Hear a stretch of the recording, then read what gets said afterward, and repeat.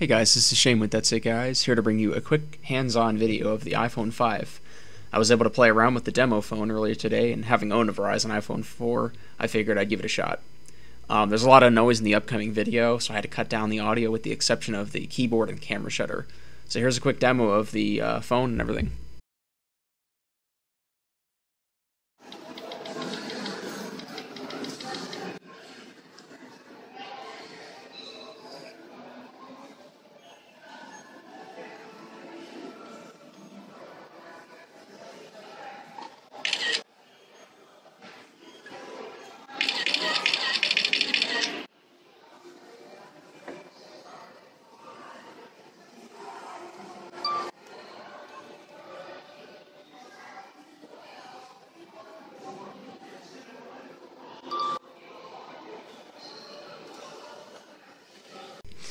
And overall, I wasn't very impressed with the iPhone 5.